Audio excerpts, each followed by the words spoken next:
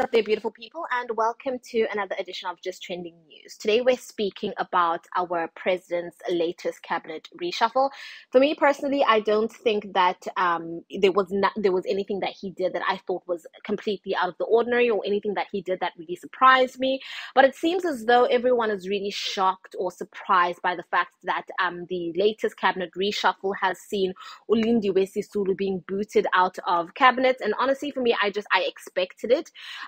Firstly, Lindiwe Sisulu has been very vocal about her non-supportance of President Cryril Ramaphosa, and she's even gone as far as to speak about matters of him being re-elected for presidency of the ANC. Obviously, she is really not President Cryril Ramaphosa's biggest supporter, and I think it's safe to say that she has been a thorn on his side for the longest time, because she's been very vocal about basically not liking him. So with this cabinet reshuffle, I think that everything that could have happened went as expected. It was expected for our president to remove all the people that he deems as a thorn in his side, or the people that are not really supportive of him. As in my personal opinion, I think that the president does really rule his cabinet with an iron fist. So it was really expected. In terms of who she was replaced with, she was replaced with Patricia de Lille. I really forgot. Patricia de Lille is she's a colored woman, and I'm not saying this because of her skin color, but for me, honestly, I really don't see the significance of moving her from being minister of, I forgot what she was minister of, to now being our new minister of tourism.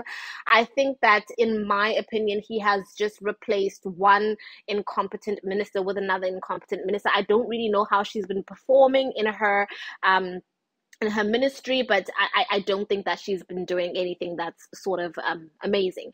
And honestly, when it comes to my opinion with Lindiwe Sisulu being removed, I'm really happy about it. You know, it's just, as for me, if you are, and I think I covered this story, but a lot of people don't really watch political videos on this channel, but I still like speaking about it anyways.